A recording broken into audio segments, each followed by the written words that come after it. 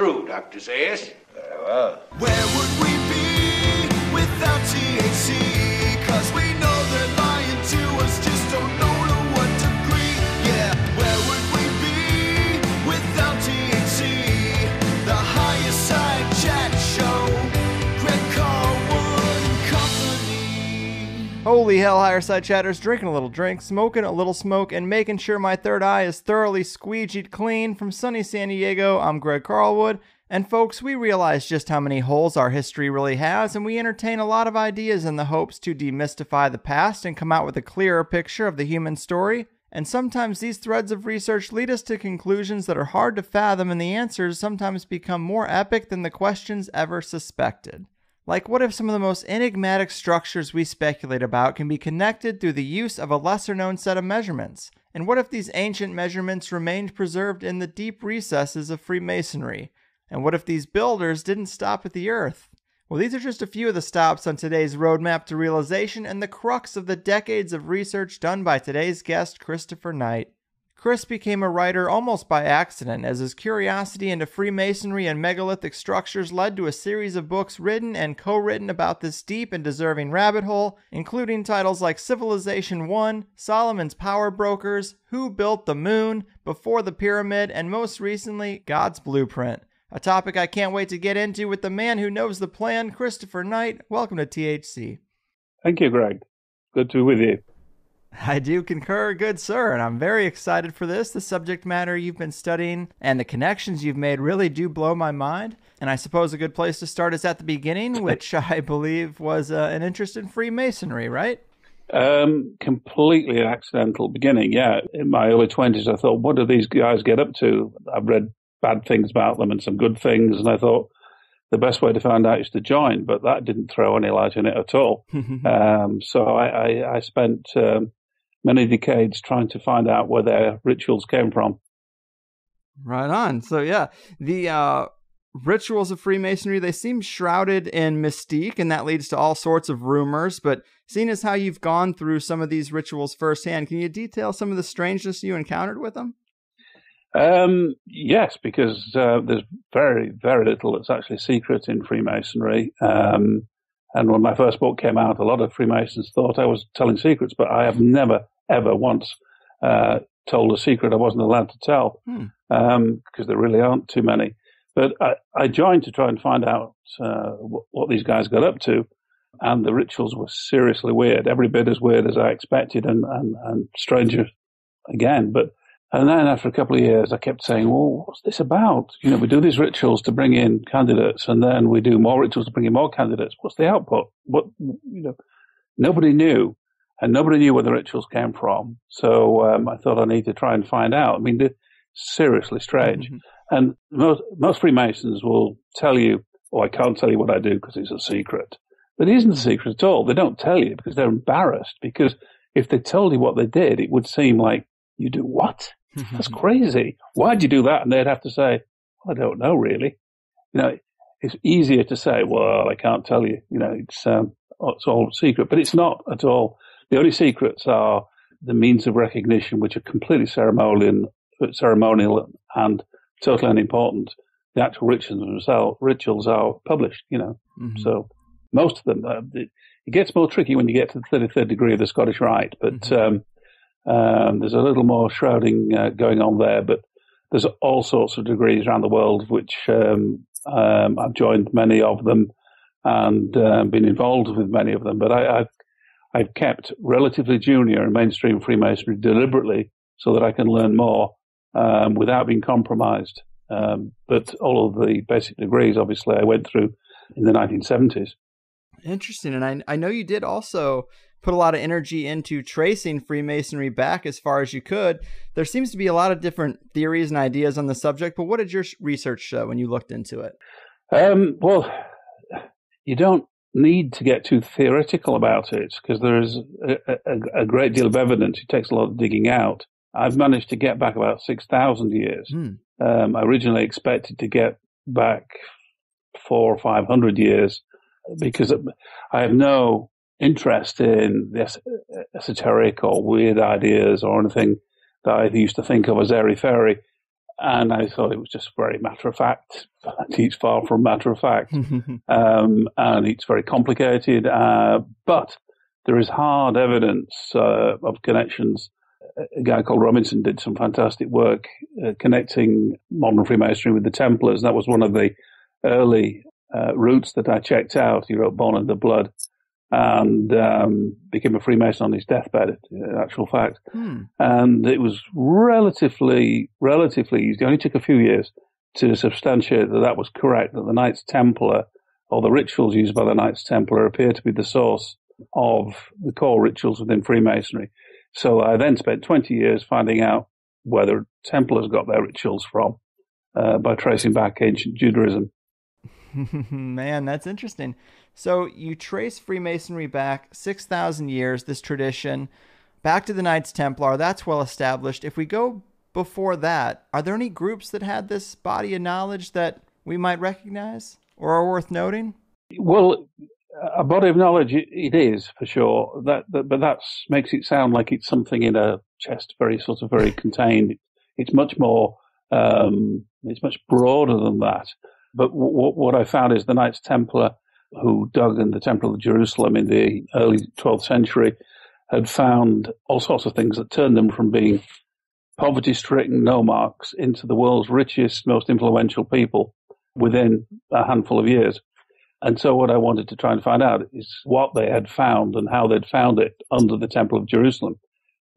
And the Temple of Jerusalem was destroyed in 70 AD by Titus, the Romans, who killed 1.3 million Jews, according to the available evidence, in this terrible war. And the Jews, the Essenes in particular, hid their documentations under the Temple of Jerusalem and in other places, such as Qumran, where the Dead Sea Scrolls were found, which record what was buried under the temple in Jerusalem, tell us exactly where they were and what was buried. So everything was put underground at this period in the first century, very shortly after the killing of Jesus Christ and his brother James. This terrible war sprang up and everything was buried. So I had to try and work out what it was that these people possessed that they buried that could have been dug up. And to do that, this was purely for personal interest. I wasn't thinking of writing a book or sharing the information with anybody particularly. I went back to the earliest known times of pre-Judaism and reconstructed what it could be that they buried. And I didn't expect to succeed, but I pretty well had a clear idea because there are 2 or 3 strands of Judaism, and modern Judaism is little connected to the Enochian Judaism that was very, very important in that period. So it is somewhat complex, but for sure it follows down that route. But as you go back further in time, it gets richer and more diverse, but the evidence gets harder. My first book, The Hiram Key, was fairly philosophical, trying to put things together and make sense of patterns. And people could say, well, I disagree with that. And I'd say, fine, okay, disagree. But the evidence suggests to me this, and this. But as the years have gone by, particularly recent or relatively recent years working with Alan Butler, it's hard science. We only deal in testable, checkable facts. So it isn't the case that someone can say, well, I disagree with that. You say, why? Where's your evidence? We're talking about testable, checkable, scientific facts now, which is very unusual in this arena because archaeologists and theologists can be the world's worst for coming up with grand theories of the way things are because they've got a wonderful degree from the right university and they think their opinion is therefore extremely valuable to mankind rather than actually setting out to prove what they're saying is correct. So it's somewhat unusual to be dealing with hard facts in this type of arena. But on this journey, particularly in recent years, I've undergone a major change in what I accept as being real, because I was very, very sort of matter of fact and very disapproving of what you might call fringe theories. But now I'm in possession of what is deemed by many to be a fringe theory, but yet I have the evidence to substantiate it. And many heavy-duty scientists have looked at it and said, my God, yeah, you're right. That's checkable, testable, and correct. So there's a bit of a battle going on here, but sort of standard wisdoms get passed down universities, even though they're complete bunkum. So it takes a generation to shift some old nonsense. Yeah, I hear that. And it is just a fascinating amount of research you've done. And I guess to segue into the study of measurements, that's kind of where a lot of this evidence gets into some really outrageous concepts that I don't think many people are familiar with. But talk to us about how this interest in Freemasonry led you into this study of measurements. Well, everything I've done, even though the various books I've written seem to be on, or can appear to be on, quite different subjects, everything is a continuum. Everything follows through. But there was something of a break point, and that's, I guess, when Alan Butler read some of my material, and he contacted me and said, I don't quite know why, but he said, I think my work is meeting your work here. And true enough, when I met him, it was indeed. And the origins of Freemasonry lay in the understanding of stones, but not stones for building houses per se. It's stones that were used in astrological observation. And in ancient, super ancient times, things like Stonehenge and structures that were built to observe the movement of stars and planets and so forth. That's what the stonework was all about, like the ancient monuments. And there was a particular period when Alan and I stepped back to look at some work done by one engineer from Oxford University, a renowned professor of mathematics. The building of mathematics at Oxford University is named after him today, the Alexander Thom building. Now, this guy was a genius, and he spent 50 years surveying megalithic sites, and he identified that there was a standard unit of measurement, or a series of measurements around this one core unit that had been used that is more accurate than anything we do today in terms of building. It's like human hair's width. And everyone thinks that the Stone Age period was completely the Flintstones, sort of rough and ready, sort of playing your records with the beak of some bird, Right. But it wasn't. It was super science. And he argued this, and the archaeologist said, oh, you're an idiot. You're just an engineer from Oxford University. What do you know about archaeology? We shall ignore you because you're wrong. And he said, look, I don't know why I'm right, but I've surveyed hundreds and hundreds of sites over 50 years from northern Scotland down to western France. And I tell you, this unit was used everywhere, over 1,000 years and thousands of square miles. So I came up with the one thought, which was, if this unit of measurement really did exist, it wouldn't be an abstraction. Someone didn't wake up one day and say, hey, I think this is a really neat length. Let's everyone use it. Right. What is it? What's this length? Well, it's just the length of this stick. So let's make this the holy stick. He admitted that wouldn't work. You couldn't do it. It physically wouldn't work. So my gamble was that somehow there was something in nature that was repeatable, that everyone could, in isolation, if they knew how to do it, could work this out. Well, it doesn't take too long to work out that there's only one thing. Thomas Jefferson did it when he set out to make a new system of measurements for the new USA, although they weren't adopted. And that is the movement of the Earth on its axis, which is perceived as the stars moving overhead. So if you can measure the movements of those stars appropriately, you can produce units of length, of time, of weight, of mass, of capacity, of everything, even temperature. Wow. And it all stems, that was the hunch. And very, very quickly, bingo, we found exactly, because it's so basic and so important, exactly what he did. And then afterwards, after publishing the book to say this, we found the archaeological evidence that fitted it. Now, the proof of any good theory is to subsequently find evidence that bears it out. Well, that's exactly what happened. We found huge amounts of really important archaeological evidence that just bears this out completely. So it's turned from opinion and theory to check out the facts, man, Yeah. Let's not debate nonsense. Let's debate some hard facts. Get your ruler out. Check this. But the really seriously weird thing, of course, is that this system that existed 5,000 and 6,000 years ago, which is very demonstrably there, is not something that disappeared. It is the basis of the imperial measurement system. It is the basic of the metric system. Both are two halves of the same thing and can be tracked back, and they're both perfectly astronomically perfect within this system, which shows an understanding not only of the Earth, but of the Moon and the Sun as well. Yeah, it is pretty amazing. And it's crazy. It is. And let's look at some of that archaeological evidence. What are some of the first big structures we see using this set of measurements? Some of the henges, right? Exactly. The really astonishing ones we found were not far from where I live in Yorkshire, in England, which is a happy coincidence for me because I've traveled all around the world looking at all sorts of things. So it's just very strange that it's relatively close to my home. But they were building these things 5,500 years ago, before they started building in stone. And there are 3 gigantic henges, which are circular earthworks, which are still there. And they're 1,000 years older than the pyramids of Giza. And the pyramids of Giza are an exact copy of them. Right.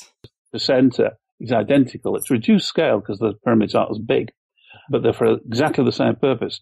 The really interesting thing is, once you understand the principles that had to be used to site the pyramids of Giza near Cairo, all the calculations were done in England at this site. It's very evident that, I don't know whether the Egyptian astronomers came to this location to borrow this 1,000-year-old information, or whether the people that built it 1,000 years earlier were Egyptians that had come to this site, because it's very astronomically important point on the Earth.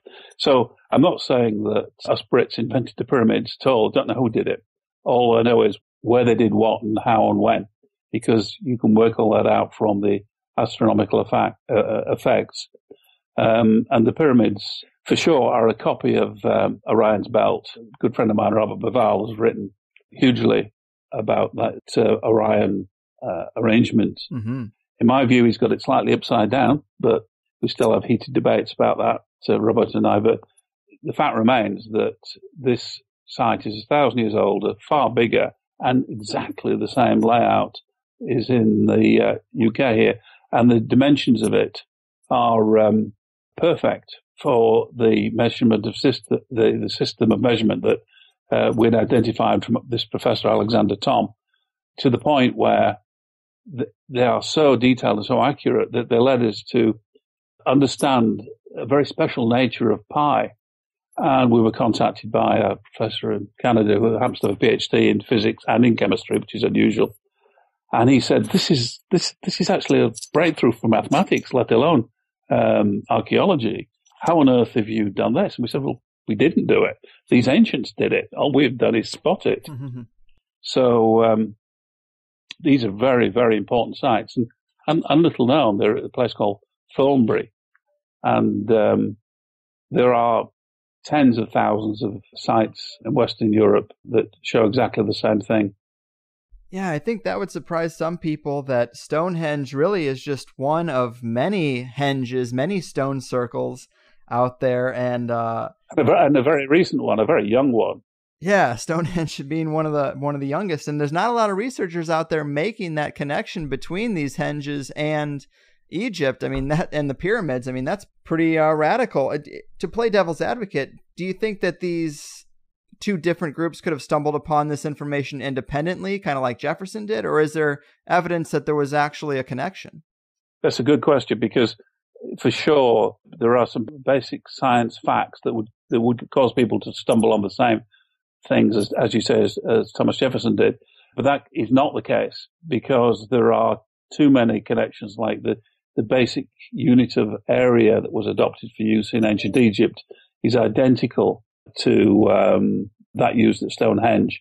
There clearly was an interchange between the two cultures, or it was one culture. There may have been an international priesthood that exchanged ideas and went to different places on the surface of the planet to get different astronomical advantage. Because this Thornbury site, for example, is exactly 1/10 of the polar circumference of the Earth from the North Pole, and has other features as well. So they picked out these locations for very precise reasons. So it may well be that there was a single, what we might call priesthood or group of scientists. I mean, the priests are scientists for the same thing. Stonemasons, they were all, they're one and the same people. Right. It all went backwards a little bit when the kings rose up in Egypt, the period of the kings when they became vain and they wanted this magic, and they wanted to turn it into something that made them live forever. And the scientists will have gone, oh my God, what's he doing? It's not about that. It's much more important than that. But there again, having said that, there's very clear evidence that also what they were doing was directly connected to the essence of what being a human is, and had all sorts of connections to the way the brain functions. Their science was far from backward. And I speak here as someone that just doesn't believe this sort of stuff normally. Right. I've been an atheist to all intents and purposes all my life, and I'm no longer. And I've been very disbelieving of non-standard theories until relatively recently, and now I have to admit that I've had it wrong for many, many years. Man, so much information. Me being conspiratorial minded, I'm definitely intrigued by the idea of an international priesthood looking for vantage points around the planet. I think that's pretty interesting. But you mentioned that you think Baval has it upside down when talking about Orion's belt and the pyramids. What do you mean by that? I think a lot of the listeners will be familiar with Baval's ideas. What do you mean by he has it backwards or upside down? Yeah, sure. His main critics have said he appears to have it upside down, and he says nonsense. I've done this properly, and because it doesn't quite fit with Orion's belt, he said, "Well, they weren't that good or engineers. It couldn't be that perfect." And I said, "Look, Robert, look at it the other way up, and it is absolutely perfect, as indeed the Thornbury henges are." These guys were not dumb. They had methods which I believe I have at least one way of doing it, of transferring what you see in the sky onto the ground with huge accuracy, with very simple tools. But what I believe that they did is that they believed that the world above was on the same plane. So the people in the afterlife, the Duat, were looking down onto the pyramids. So the pyramids, if you were looking beyond the stars, if they were on a canopy, they would look the same looking down, whereas Robert's looking at them as a mirror image. They weren't a mirror image. They were looking straight down. So, wow. I believe the slight inaccuracy is due to the fact that he's got the wrong star at each end, the center star being the same in both cases. Got you. Literally upside down. Yeah, it is just a simple way of interpreting the way that they wrote about the afterlife. They looked down to the earth from above, and they saw that if you took the pinnacles of the pyramid, the three Giza pyramids, and other pyramids upwards, they would map onto the stars under their feet, if you see what I mean. Mm-hmm. Which is a very simple way of looking at it, and it's then perfect. But Robert's got a lot of energy invested in the original argument and doesn't want to move. Good, fine. We continue to have the debates and over a few beers every now and again, because I have a house near where he lives in Spain. So we have get-togethers, and his brothers are very scientific. He's an architect, and so we have some good heated discussions. All good fun.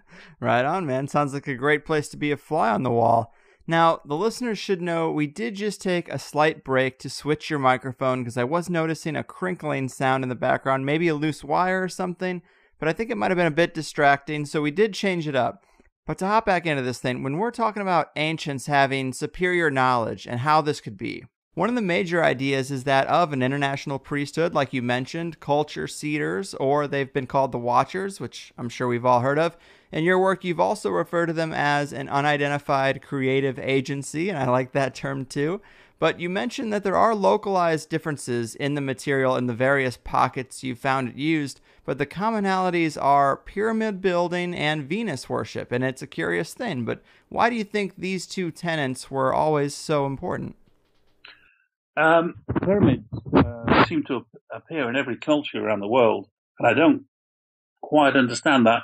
other than they are artificial mountains, if you like. So if you want to reach to the gods, you go to the top of a mountain, traditionally. So if you don't have a mountain, or you don't have the mountain where you want it, you build a pyramid. And there were pyramids in the United States before Columbus, for example. Mm-hmm. They're in every culture.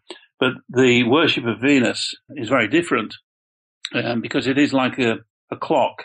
Over 40 years, it perfectly measures time to an accuracy of a fraction of a second. So if you understand the movements of Venus every 8 years, and then more particularly every 40 years, you've got a superb calendar. And it was the way of timekeeping, the basis of timekeeping before atomic clocks were invented in the 1950s. So the tracking of Venus has always been super important to any scientifically orientated culture. And of course, science and astronomy has tended to become the basis of the magic and the voodoo as things regress somewhat, and lesser people who don't really understand the science think it's something to do with the gods and so on. So it sort of all merges, but it's heavy-duty science. Yeah, I think this thing about Venus is really so amazing, man. And I understand what you're saying about magical interpretations and regression, but I think there's a lot of real magic out there too. And I've heard the pentagram symbol itself, the five-pointed star, was derived from following the path of Venus. And I know you've done work on Rosslyn Chapel, which is another place where we see the path of Venus encoded, right? Yeah, there's the Rosslyn Chapel has got really the six-sided star, which is the symbol of Jerusalem, because Rosslyn is not a chapel, never was a chapel, in my view, was built as a copy of the Jerusalem temple by the people who were the inheritors of the knowledge of the Knights Templar, who excavated under the temple between 1117 and 1127. Now, the six-sided star, the Star of David or the Star of Solomon or whatever you want to call it, which is two equilateral triangles on top of each other, is actually the astronomical zip code for Jerusalem, because if you measure the angles of the sunrise and sunset, they are 60 degrees. So they will naturally form that star. So that symbol is actually the symbol of Jerusalem, which was first adopted by the Knights Templar. It's not a Jewish symbol at all, or at least not a modern Jewish symbol. It's a super ancient Jewish symbol, but not Judaism of the synagogue of today. And in fact, the synagogues copied it from the Knights Templars in the Middle Ages because they thought, hey, that's pretty neat. So they started to use that six-sided star. But that is the basis of what's in Rosslyn Chapel. And a certain fiction writer that used Rosslyn Chapel in his best-selling book pinched my observation about that being the basis of Rosslyn Chapel, although he claimed it was carved into the floor, which it isn't. It's just the core of the design of the main structure. Yeah, I find that so fascinating how they could even do something like that. But so we have this connection between some of these old megalithic sites. We have Stonehenge and a connection to the Great Pyramids. Obviously, the builders had the same set of measurements. That alone is pretty radical. But tell us how the moon actually fits into this context. Well, I ended up writing a book provocatively called Who Built the Moon? Because Alan Butler and I wrote a book called Civilization 1, identifying the existence of these measurements, or this whole system of measurements from ancient times, based around what Professor Alexander Thom called the megalithic yard. We found that it was entirely geodetic, in that it fits the Earth perfectly on the basis of a 366-degree Earth, because that's the number of degrees there were originally, because there are 366 rotations of the Earth in 1 year, and they considered one rotation to be a degree. It was later neatened up to 360 degrees in a circle just to make it more mathematically usable. But originally there were 366, and this unit of measurement is perfect on the Earth. Now, then we discovered that it's perfect on the moon. There are exactly 100 megalithic yards to a megalithic second on the moon. There are 366 on the Earth, and there are 40,000 on the sun. Perfect, to all measurable levels. And we tried every other planet in the solar system, nothing at all. Mm-hmm. But it works perfectly for those three bodies, which is highly improbable.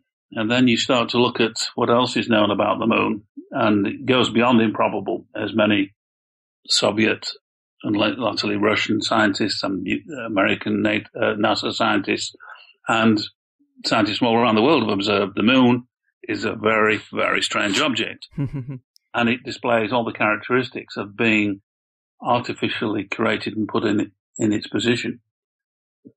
The mathematics of its structure are such that it's completely a copy and a yin and yang of the Earth, not only for its dimension and its movements and its spin. Every aspect about it is a complete twin of the Earth. And this doesn't apply to any other known moon anywhere. It reeks of a blueprint. There's design going on. Right. Yeah. You say in the book that it was built like a Swiss clock, and I really like that analogy. It is a hard pill to swallow for some that it could be artificial. I mean, something of that scope. But the more you look at space, I guess the more you see that the math is just too precise, that it couldn't have come about naturally. I'm far from the first person, and Alan Butler, my co-researcher on this, we're far from the first people to say this. Lots of people have said it for different reasons. We're just bringing in new evidence that is like seriously hard, that supports what's already been said. Of course, the casual observer will say, what? That's ridiculous. Of course the moon's not. But then have they ever thought, why, an eclipse, is it perfectly the same size as the sun? Does it just completely block it out? It's because the moon is 1/400th of the diameter of the sun, but it's 1/400th of the distance away. So they fit perfectly. Not 399, 400. And these numbers keep reappearing. It's deliberate. As Professor Paul Davies, a physicist, says, if you want to communicate over huge periods of time, you don't do what SETI does, send out radio messages. You put lumps of rock in space to communicate a pattern. And anyone with intellect will go, hey, that's not natural. That's weird. And will start to pay attention. And that's apparently what is going on here. Now, okay, people may say, if they're listening now and think, that's ridiculous. Of course no one's built the moon. Well, that's fine. That's your theory. Try some facts. Look at the facts and then see if you can come back and say that. I mean, I would have laughed at it. I would have gone, oh my goodness, no, how silly. But having gone through the facts in detail, you got to come up and go, oh, I don't like this, but it's a fact. I have to know facts. You got to. And whenever a radical idea like that is proposed, one of my favorite things is when you do realize just how often, like you said, you're not the first to come to this kind of conclusion. And as radical as it is, when you look back at certain free thinkers, certain intellectuals who came to the same conclusion, it becomes a little easier to entertain when you see from different decades, different time periods, smart people, smarter than me, who actually will go out on a limb and say something like that. There must be some real indications. Lots and lots and lots of them. But you need to step aside and look in detail. I mean, Thomas Jefferson, for example, when he looked at ancient measurements, he said, how come a cubic foot of water holds exactly 1,000 fluid ounces of distilled water? He said, that is beyond all possibility. So he looked back at ancient measurements and said, something going on here from deep antiquity. This is not happenstance. This is not accident. There is some design deep lost in history going on here. And he was as smart a guy as you will ever come across. I mean, he and his fellow founding fathers were just like geniuses. But the work he did there with the tools that he had available was astonishing. But he's just one of many. There are all sorts of people coming to the same conclusions for different reasons. And it's very easy just to go with the status quo and think, oh, of course, the moon's a natural object. The fact it's completely different in its structure to anything known in the universe is, well, I didn't even know that and probably unimportant. It is important. Do learn it. Mm-hmm. These things are so important if we want to understand our future. we have to understand our past. And if something is going on, something big is going on, of course we need to know about it. Of course. And in terms of devolution, I really do see this. I mean, the old founding fathers did seem to be on a higher level versus the politicians of today. And then look at the writing and language of that time and how things are written at a 5th grade level today. It seems clear there's been regression, but I'm skeptical and I'm curious. Do you think it's some big unfortunate accident that we've gotten less intellectual, or is it the result of an orchestrated campaign from the top? Because behind the curtain, it seems like important knowledge is still traded and shared, just not with us. I've spent quite a lot of years saying that that's a completely unnecessary conclusion and almost certainly wrong. But I'm certainly less sure now. Well, I know for a fact that there are certain people, or there is a group of people that are more advanced than, or haven't regressed as much as others have, that does exist. How much power they exert, I don't know, but they've been pretty important in Washington, D.C. over the last few hundred years. Mm-hmm. And that sounds incredibly conspiratorial. And I've always sort of despaired of people that have those sorts of views, but the evidence is rock solid, you know. Right. I love it, man. And a little bit more about the moon. I mean, this is so epic. Who could have done this? Could it have been the Seeders of Knowledge many, many years ago on a previous pop-in?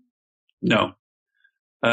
This is from the beginning of time. I mean, the moon is pretty well known to be largely made out of material removed from the Earth's surface, which is largely now the Pacific.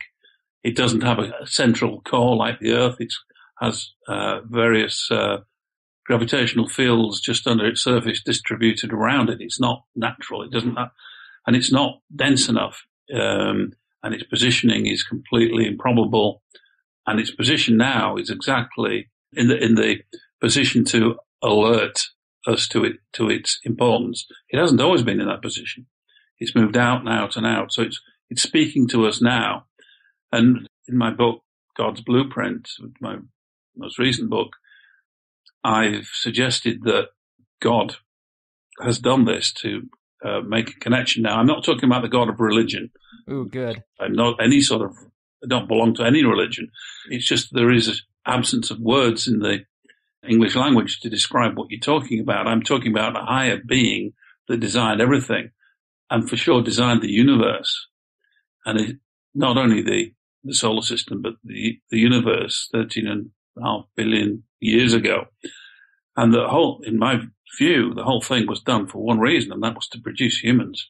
Which sounds very arrogant, but I've got good reason for believing that to be the case. Obviously, I can't categorically prove that. I can prove that the solar system does, but the laws of the universe are completely improbable to produce us. So I certainly don't see any evidence that lots of people will argue with me with this, but I see no evidence of there being any other life, intelligent life anywhere in the universe. I think we're it, and we have a huge responsibility as such, because we're the leading edge of the Creator, and that I call God, and this entity. And there are ways of explaining what this entity might be, but that's pure theory. But the fact is that it's pretty indisputable that there is a design going on here. I mean, take Professor Anthony Flew guy, for example. He was probably the greatest philosopher of his age. He died relatively recently, at a good old age, and he spent his entire career being a champion of atheism, writing books and papers, and his whole career, and very famous man, saying there is no need for religion. It's ridiculous. The idea of God's ridiculous. And he turned around at the end of his life, not because he was frightened of dying, and said, the evidence has now become clear. My life's work is wrong. There is a plan. There is a creation here. It's inescapable. The scientific evidence is there. I have to say I'm wrong. And he died without any religion. He didn't believe he was going to go to heaven or anything like that. He just said, there is a grand plan. believe it, take it on board. And there's lots of people like that. The majority of people who are scientifically trained in the USA, for example, either believe in a creator or are completely open to the idea. Only a minority have rejected it. Yeah, it's an interesting dynamic for sure. And when you look at the details of the sun, moon, earth system, yeah, you can kind of rule out randomness as the factor. But if we are if there are no other intelligent humanoid creatures in the universe of any kind, what's the deal with this God, this creator, this higher being, where obviously there's some type of life that isn't human? Not so, no. I mean, that's a very, very ancient argument. Thomas Aquinas sort of dealt with that one a long time ago. That you can't say because there is a God, there must have something gone before it. So who created God? And the Bible was originally in the plural, that God was talking amongst, there was a group of them talking and said, let us create man in our image. It was all plural. But that's just folklore, of course, but it's interesting. But I think there is a force there, and there are candidates. It's possible to philosophize about candidates, but I think it's important just not to try and solve that one. First of all, you've got to accept, is it random? Are we just the sort of result of complete happenstance of just lumps of atoms crashing into one another from this presumed Big Bang? Or is there a God of Judaism, of Christianity, of Islam, Hinduism, whatever? Or is there something different? Is there just a pattern? Is there a plan? Well, religion's in its own place, and it's got its people that are adherents have got their own beliefs based in revelation of people and prophets gone in the past, and that's fine, and that's for them to believe in. But if you have a scientific bent, you've actually got to say, well, what does the science tell me? Well, actually, the science tells you that there is a pattern, that the notion of randomness is perverse. You're being silly, basically. Of course, you can be lazy and just sort of say, well, it sounds reasonable to say it's all just chaos and accident. Well, actually, no, it doesn't fit the facts. So if you're interested in facts, you've got a tension. And if you find it difficult then to sort of identify who I call it this entity God, but so just for want of a better word, you can't identify who the God is. Well, that's your problem. It doesn't stop the fact that something or somebody or whatever you want to call it has done it. It's like you find somebody who's been very clearly murdered. Just because you can't work out what the murder is doesn't mean they weren't murdered. Yeah. You've got to take the facts as you find them. That is true. And it does seem like the earth peoples just like an apple tree apples. But you do entertain a few other ideas in who built the moon as to who it could have been or what it could have been. And my favorite idea is human time travelers. But as out there as it could be, how could that be possible if the moon is needed to sustain life on the planet? Doesn't that kind of create a paradox if we're to assume humanity started on the earth? No, there's no paradox there at all. Only an apparent paradox, because most people aren't very good at dealing with apparent paradoxes. That's me. Yeah, that's most people. I mean, like, try and do a self-help course in quantum mechanics, you'll probably get confused because it's not entirely simple or logical. The only theory, and I put out 3 in Who Built the Moon as potential candidates, the only one that is scientifically squeaky clean is the human time travel one, because all serious scientists now accept that travel backwards in time is possible and will become possible, not necessarily for individuals, for people to do it, but for materials to do it, for sure. I don't think there's anybody that's sort of really serious suggesting that isn't the case. So if at some point in the future we became capable of sending some sort of drones back that could create mini black holes. And I'm being poetic here. I don't know what I'm talking about really. To hoover up chunks of the Earth's crust to create the moon to the right density and then place it in the right position. They could do that. So it's the only one that fits the facts, because another one is that the God of religion just did it miraculously, but that doesn't actually help. Or that aliens from somewhere else came and did it. But you're talking about very, very early on in the development of after the Big Bang, and where would these people have come from, or these creatures come from? Why would they have done it? And why invent something that doesn't exist? We know humans exist. We know time travel is entirely accepted as a scientific possibility. So why invent these little green men from the planet Zog when there's no evidence at all for any life of any description, even microbes out there? So it's a case of just going for the most rational answer for me on that. So that's where I was when I wrote Who Built the Moon. Each of my books, my own thinking matures and changes, and I'm really love to hear from anyone that's got other ideas. But let's agree on the facts first, and then we can all debate the possibilities.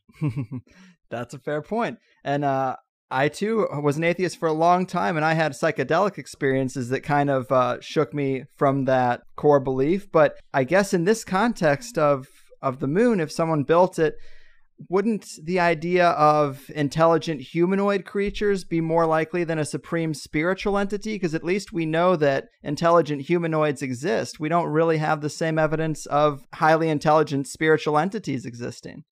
Well, I think, again, you're trying to rationalize it in terms of the traditions of Western cultural thought, which is entirely logical. But I'm not talking about a spiritual entity, spiritual in the sense of a benign figure that looks after us and looks down and is stationed somewhere and that cares about us on a one-for-one basis.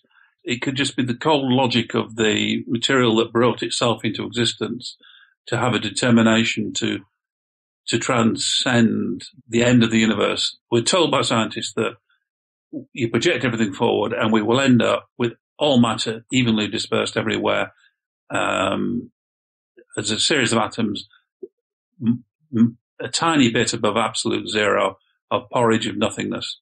Now, supposing if the universe had somehow created itself at this big bang point when there was nothing and then there was something, there was time, there was matter, and there was this explosion, and somehow this, and I'm being poetical here, but this material decided that it didn't want to have this fate of being this equally dispersed porridge just above absolute zero.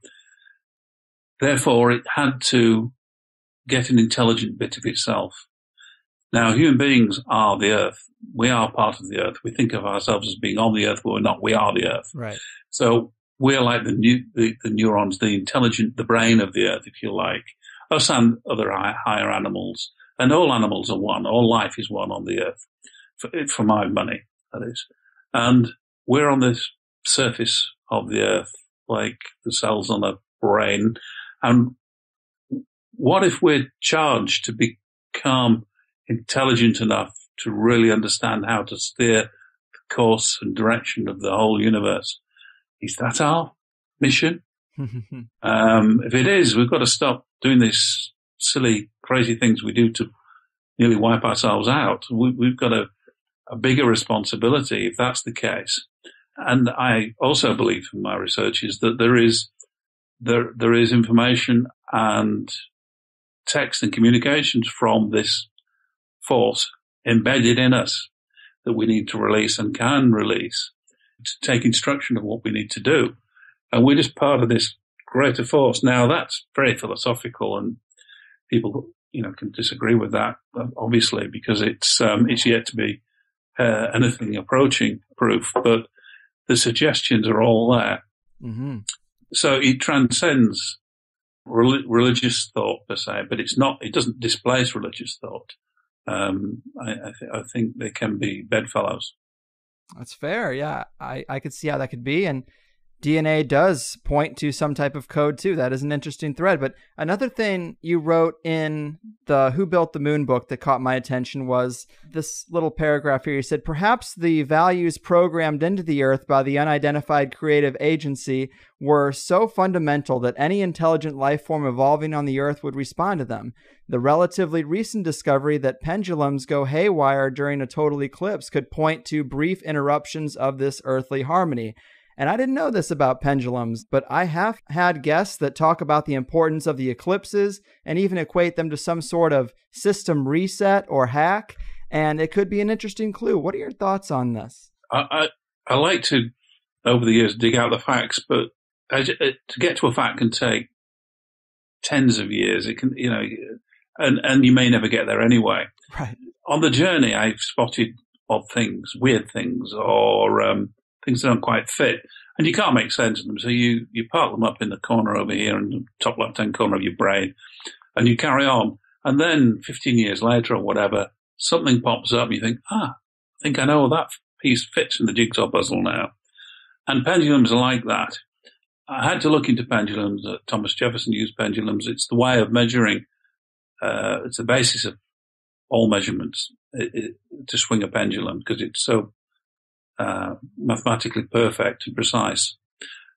But as you say, as I report in Who Built the Moon, they go haywire, or they can go haywire during total eclipses, and no one fully understands that. And there's no particular understanding or reason as to why that should be. And it sort of points, this is something in the corner of my mind, I'm waiting to find out what it might mean. It sort of points to there is some change in the way gravity is experienced. And of course, we don't really understand gravity. There's been some good progress made recently into understanding the nature of gravity. But this long distance acting, very weak force, it's to do with the mass of objects, but it changes under this. Once the moon passes in front of the sun, for example, and shields the Earth in its normal daylight condition from the rays of the sun or the gravity of the sun, they can go, woo, but nothing else can make them do that. Earthquakes can make them shudder, of course, but there's something going on, and it's well worthy of fuller investigation. But I'm just, like Thomas Jefferson, I'm a curious amateur. That would take, some serious physicists, astrophysicists to investigate. Right, but there are some seriously interesting threads there. Definitely over my head, for sure. But yeah, too, yeah. Another interesting aspect of your work is that this measurement system isn't just reserved for ancient things. It's also embedded in Washington, D.C. You mentioned it a little bit ago, but we know Freemasons played a huge part in this setup. What can you tell us about its incorporation into Washington, D.C.?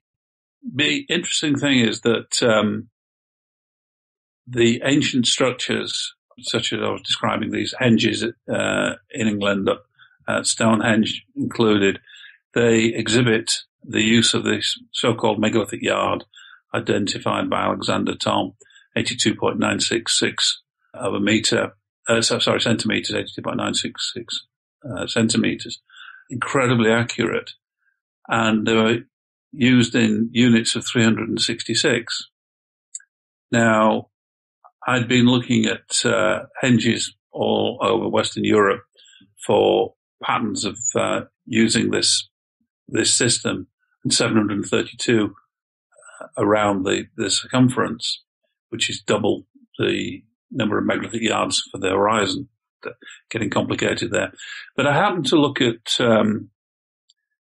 Washington, D.C., and I was looking at the city from Skype from above. I was looking for something, because I was about to go to Washington, D.C., and I was looking for something else, and I spotted this sort of circle, which includes the vice president's residence, and I thought, whoa, that looks remarkably like a henge. And it was a henge, but it was built by the U.S. Navy. Wow. And it was built by the U.S. Navy back in the 19th century to create naval charts. And they had built it to megalithic standards and units. And I thought, that is seriously weird. Yeah.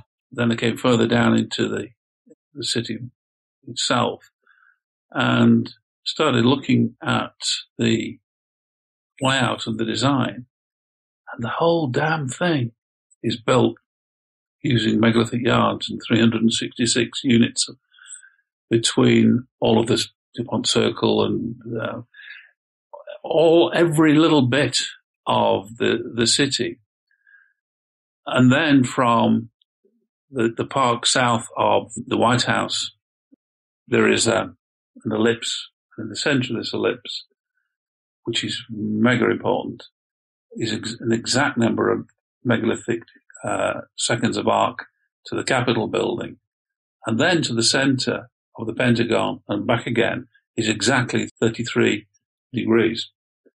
Now, that's pretty weird in itself, and I'm talking to an accuracy of inches. And the door to the Pentagon faces directly to the Capitol building. So we started to look into the Pentagon because that's obviously the most recent. The part by the White House has had a very strange history. But you think, well, the Pentagon, of course, was only built at the beginning of the Second World War, very rapidly indeed. So you look at FDR, Roosevelt, building that. Now, he was a 33rd degree Freemason. 32nd at the time, he became 33rd degree. And he designed the Pentagon and its location. It was going to be built at a place called Roslyn, just a little bit north of Pratt's Bottom, where it's now built. The place, it was called Pratt's Bottom. And Roslyn, they'd started building in Roslyn because they knew the war was coming. And they knew they needed a headquarters for the military and intelligence into the new hub. Mm-hmm. And Franklin D. Roosevelt said, stop. I don't want it there. I want it down here. And he pointed to a place that was all bog and it was completely derelict and unsuitable. And they said, Mr. President, that's ridiculous. And he said, look, who's the boss around here? I want it there, exactly building like this, and I want it building to this design. And the design that he insisted upon using is a design specified in the 32nd degree of Freemasonry, which represents the five factors of the forces of defense of the United States of America. And it faced the Capitol building. And because it was built there, it fits into this ancient old design for the city that stems right back. And even the Second World War Memorial that was built in this century conforms precisely to these ancient measurements. So whoever's doing it, still planning it, and still well aware of the units that they need to use and the patterning that they need to use. So as a Freemason, I've been on television and radio in the US and giving talks so many times to people who said, is there a Masonic conspiracy? And I said, don't be ridiculous. Of course there isn't. It's pretty harmless. But then this happens. So I spoke to a friend of mine who's a 33rd degree Freemason in the US and said, what can you tell me about what goes on? Because I can find anything I want about any of the degrees. But the 33rd degree gets a bit difficult. I'm a member of the 33rd degree, but not of the Scottish Rite. Of a different rite. So he explained to me that they actually took their instructions from somebody that came from outside. No, well, from the Supreme Council. Who do they take their instructions from? They take it from somebody outside. Where does he come from? Well, nobody knows. And he tells you what to do and think, and there's no voting, there's no argument. You just do it. Yes. Wow. Who is he? We don't know. What? Wow. So at the top of Freemasonry, they're basically just listening to some puppet master, some Supreme Council that they don't even ask questions about where it comes from. I'm not going to get popular for saying that, but because I've spent so many years defending Freemasonry. And it isn't Freemasonry because, strictly speaking, there are only sort of 4 official degrees and the Scottish Rite isn't officially Freemasonry. But I spent a lot of years tracing back the original degrees of the Scottish variety of Freemasonry, and they're actually very different in large parts of the ones that are used today. They've been changed out of sight. And the original ones are far more interesting. But it does appear that there is a conspiracy, for want of a better word, and despite being called conspiratorial, I'm not. But I don't know what's going on. But it appears to be a beneficial conspiracy of trying to draw things together for the benefit of people generally in the way that they see their interpretation of what is right. So I don't think there's anything. My reading is there's nothing negative about it. I mean, Washington's a beautiful city, and they built that, and that's great. It is, but it's caused a lot of damage in the world too. Well, that's the politics that come out of Washington. That's obviously fully debatable. Now, whether these people also have an overview, I mean, they certainly had control, it would appear, over Roosevelt. And you wonder what else they have influence over. Right. But I really don't know the answer. Again, I'm just bringing up the facts and, let others join in the discussion about what it actually means. Fair. I get that. Awesome.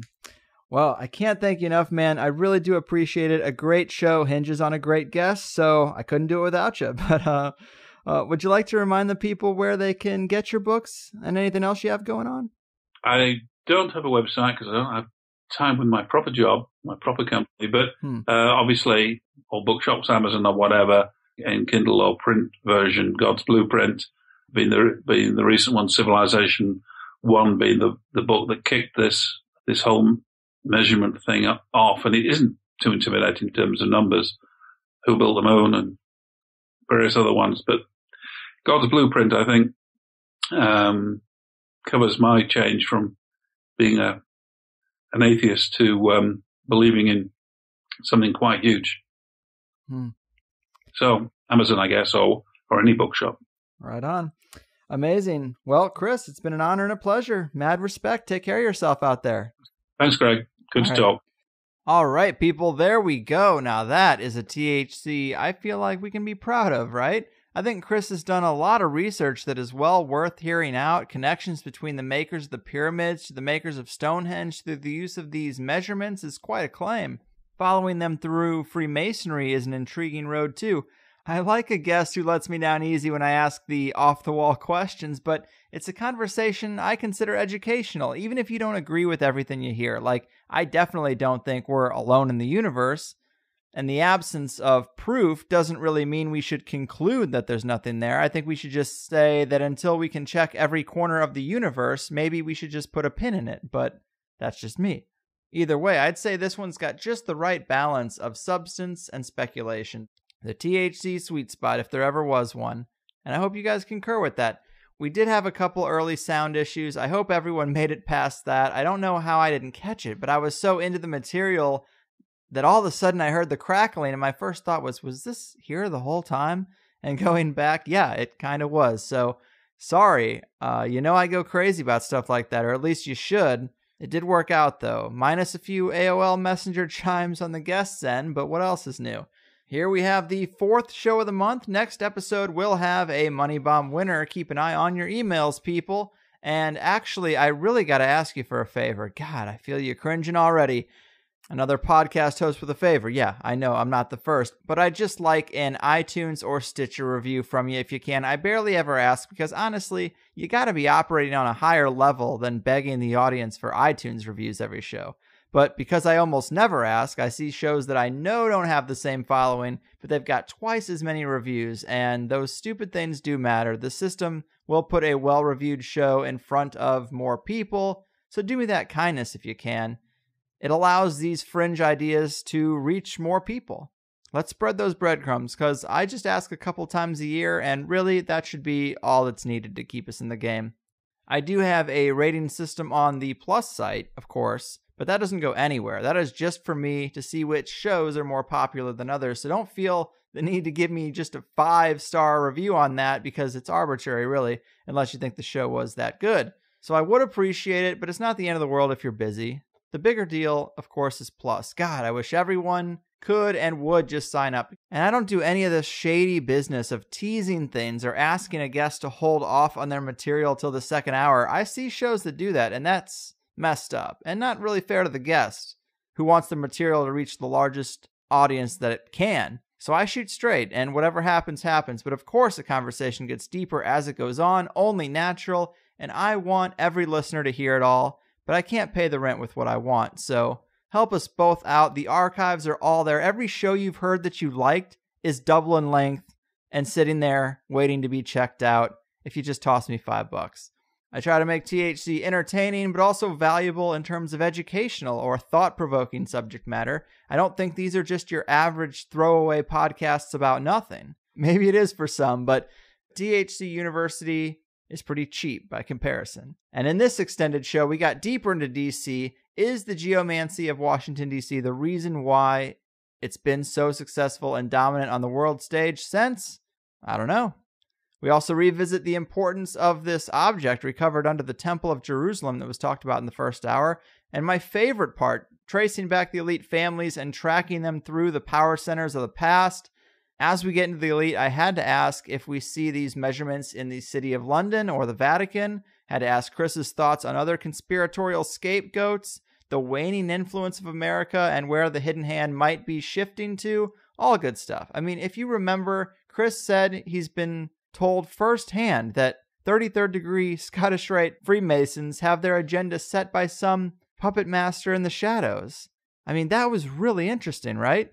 Frater X, you might remember a while ago, he wrote a book about this Trojan horse of Freemasonry he considered to be the Scottish Rite. If you go back and listen to that show, I think it ties in here very nicely. We also talked about Atlantis or pre-cataclysm civilization and other fun stuff too. I highly recommend it.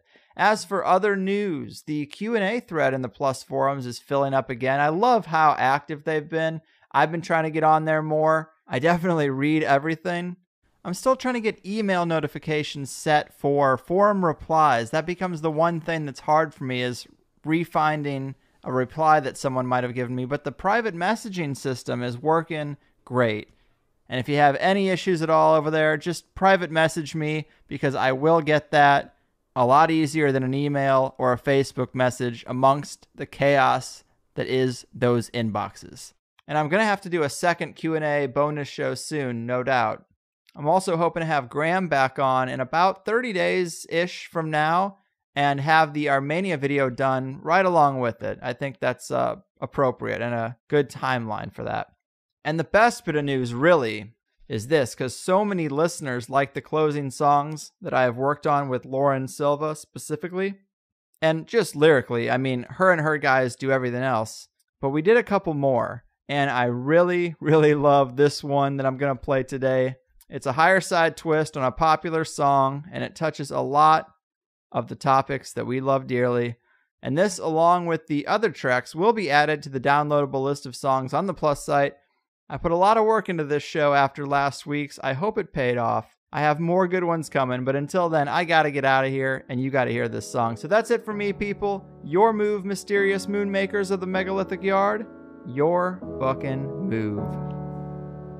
Oh no, you see, the world isn't random, it's attached to puppet strings. Control over everything. The 9 to 5 is trying to steal ya. Now don't that job seem silly? Hello, can you hear me? Or should I play back recordings from some spying agency? Wish we were younger and free. I'll be thankful when it's all exposed, the vast conspiracy. There's such a difference between us and the damn